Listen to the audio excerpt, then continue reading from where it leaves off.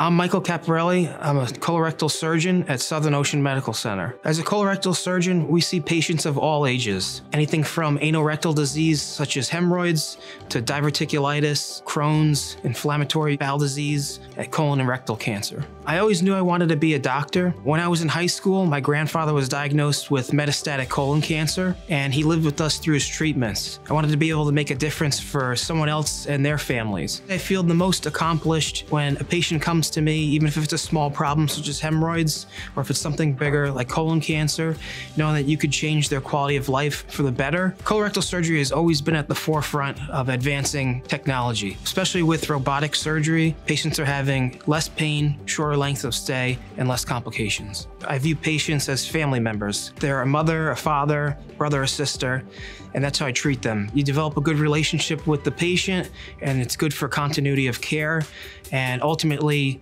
you're doing your best for them, and they know that.